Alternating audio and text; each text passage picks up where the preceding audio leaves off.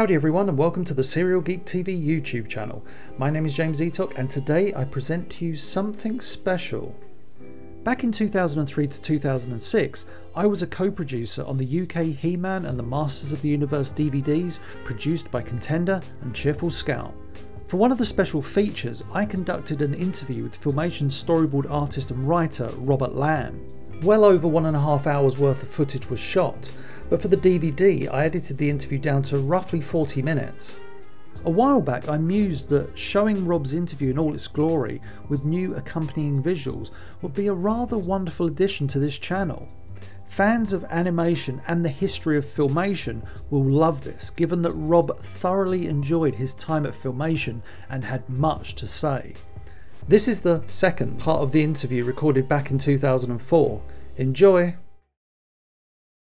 Okay, let's talk about the process of storyboarding and why it is a vital part of the animation process. Whenever I tell somebody that I worked in animation, they'd ask me about what shows I worked on, and when I tell them I worked on He-Man and the Masters of the Universe, they'll say, "Oh wow, did you draw He-Man? Which part of the..." And we'd watch an episode or something, and they would, especially kids, would ask, "Did you draw this part? Did you draw that part?" And it was very hard to explain that no one person did all of one part of a cartoon. That it's a collaborative process, that hundreds of people work together to create this animated show, and the difficulty is making it look seamless, that it looks like the work of one artist. All the background paintings are done in a particular style, so they all match and are harmonious. The animators have to keep the drawings consistent. They work off model sheets so that everybody draws He-Man the same way.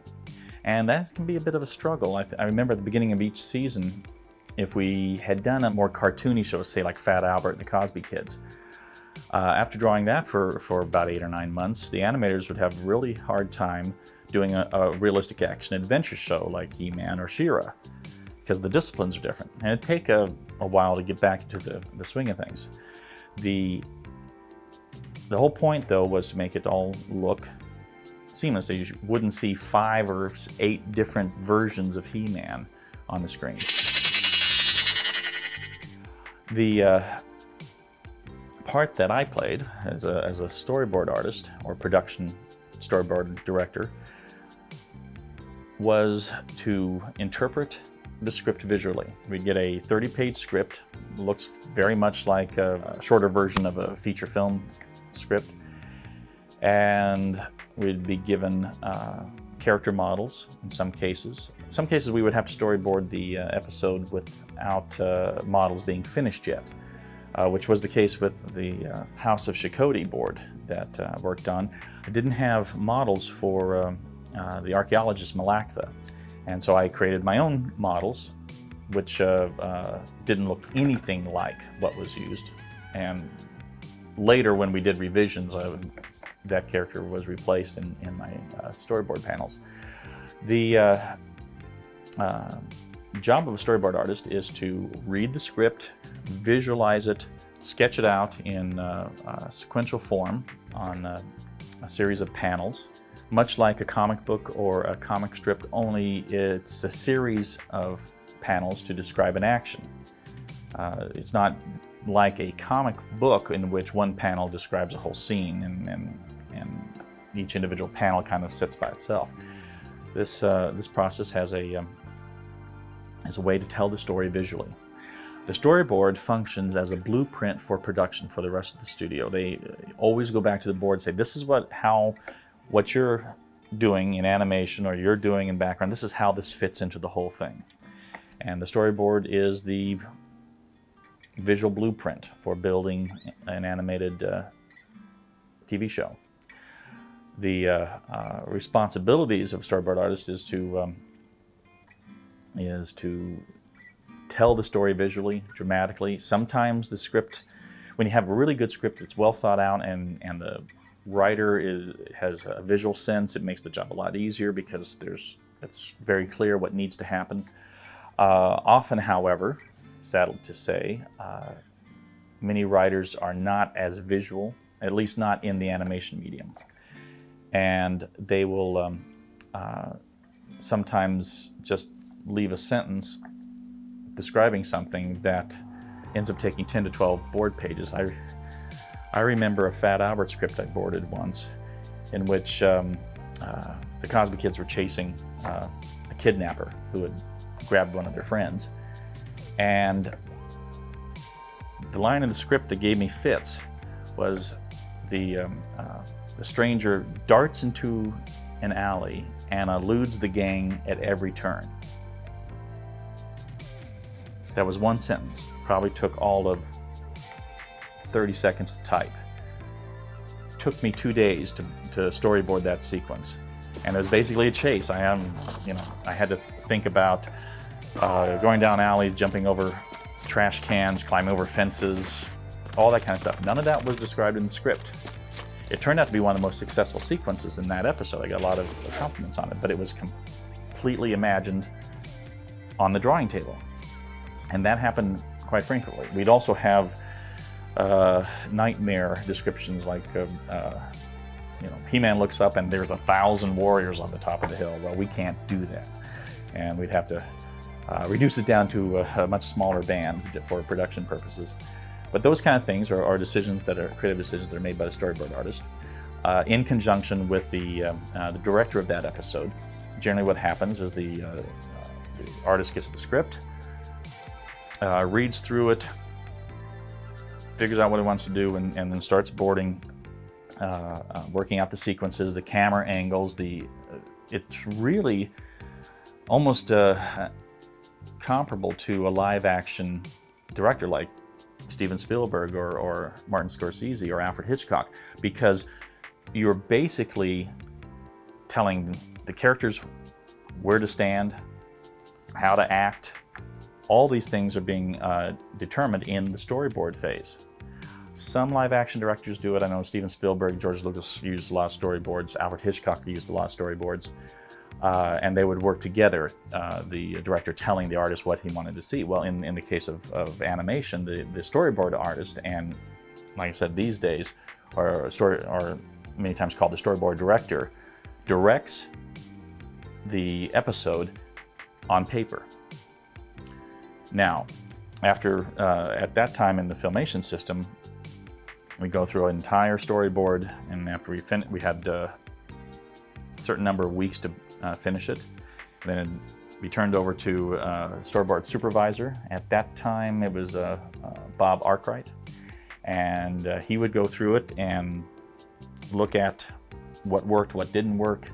Was there a way to say this more economically, and so on? And he would send back a list of revisions. We'd make changes. Then it'd go to the episode director, who, might have some other ideas on how to stage things, and he would put his input in, and we'd make those changes.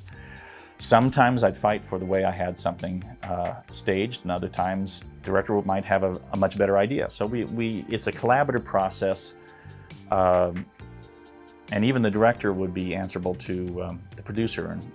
During He-Man, that was Hal Sutherland, and Hal had particular views on how to stage things, both for economy purposes, but also for storytelling purposes. And I know at that time, it felt like everybody and his brother would have some say-so as for how the board would come out. So we would joke about, did you get the janitor's set of revisions? Did you get the receptionist set of revisions? Everybody in this studio seems to have something to say about our boards. But the idea was to make a better show. Sometimes the changes made the shows better, sometimes they made them worse. You do what you can. The storyboard artists had some flexibility over changing or editing parts of the script. We could not change the intent.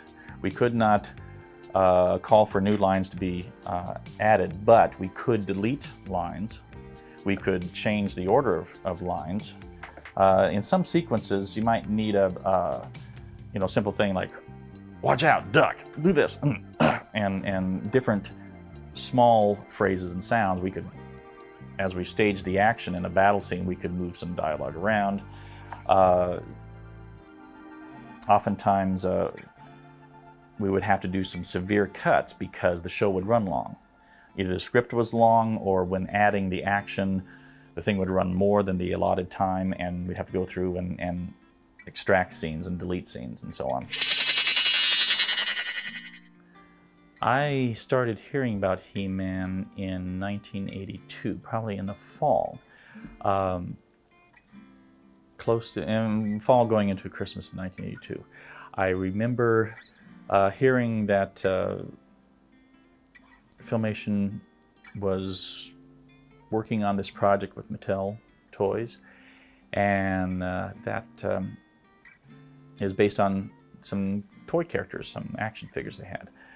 When I heard about it, I went looking, found a DC comic adaptation or early story, I think a couple of issues.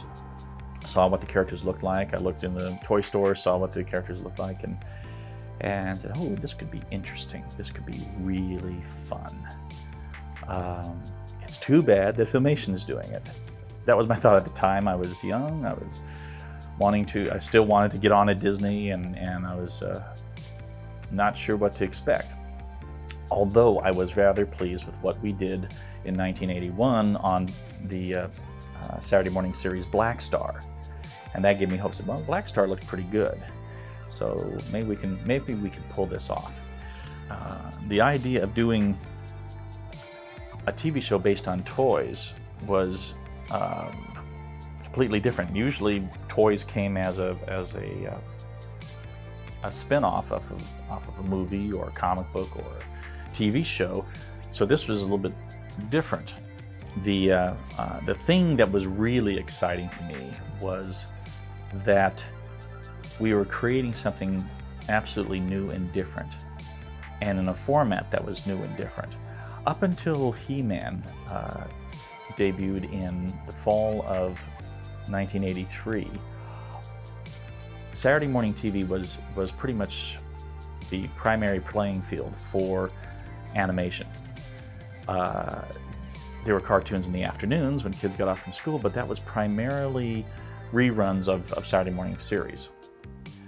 In order to have a minimum run in syndication, you needed programming for 13 weeks. 5 days a week times 13 weeks comes out to 65 half-hour shows. That was huge. So here we are. We're looking at a huge order of 65 episodes for one series. A huge volume of work. We had to do things differently because we were used to just doing a very short run of episodes. And I talked earlier about the stock system and the same ass system in order to make that feasible. But I was really excited about the possibility. For one, I was a real fan of science fiction and fantasy and sword and sorcery, and He-Man had it all. We had magic, we had spaceships and ray guns and flying devices. We had a sorceress, we had strange and unusual locations and characters, and it was really interesting. I would have to say that my my first initial disappointment was when the first time I heard Skeletor's voice and the interpretation.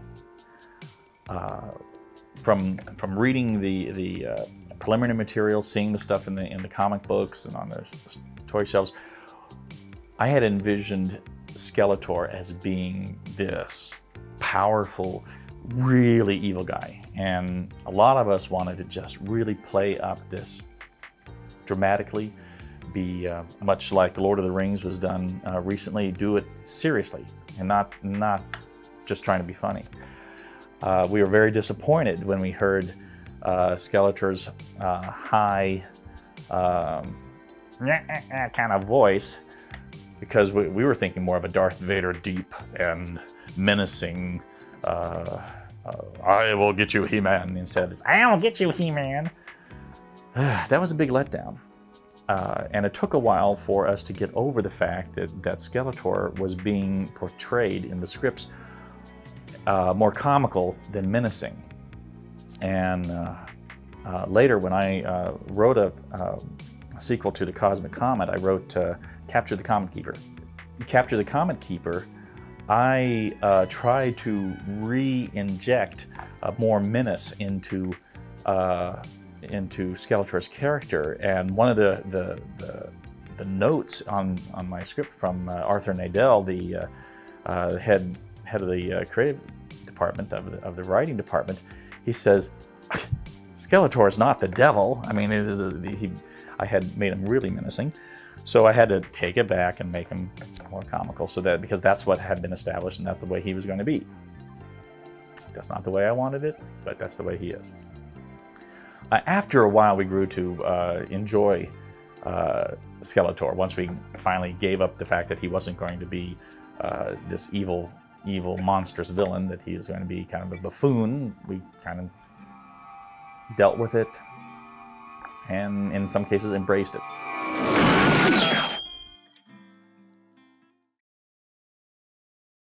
To be continued.